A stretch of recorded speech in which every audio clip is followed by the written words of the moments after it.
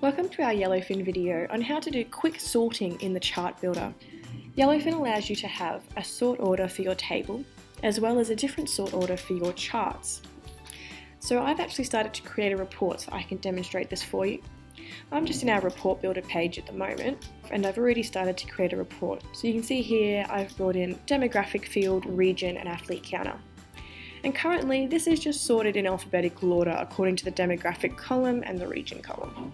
Now for a table of data, this is a perfectly good way to sort it because it makes it nice and easy and clear for the user to be able to read. However, when I go to put this into a chart, this may not be the best way to have that order.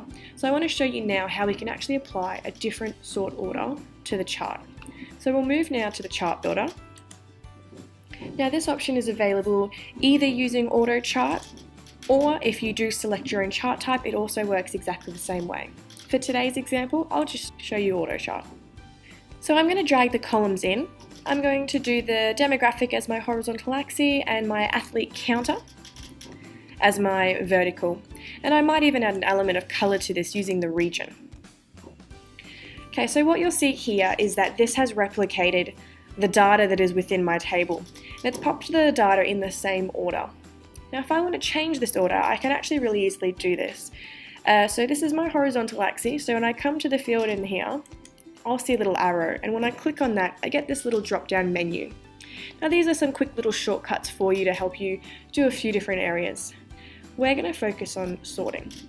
So with sorting, there's two options or two areas where you can adjust. The first one is the sort by.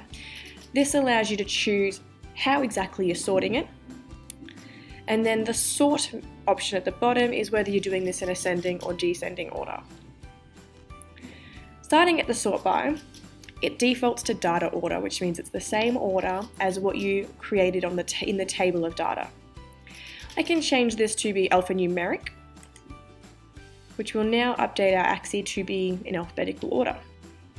Because demographic is also linked to an org reference code, I am getting the org reference code option here to use that custom sorting option. So when I put it into that order, we'll now see it's sorted using the custom sort method. The last option is to sort it by the series, and this is actually the one that you might use most often. This actually allows me to say, sort this according to the number of athletes that I have, so according to the metric that I've used. So now here we go, it's now sorted the total amount of the column in ascending order. Don't forget you've got the option here as well to change that sort. So I might want to see the largest demographic first, so I'll change this to descending order. So this custom sorting works for any of the dimension fields that you have. So there isn't an option to do the sorting for the athlete counter here. However, there is actually an option to change the sort of the region, which I'm using as the color.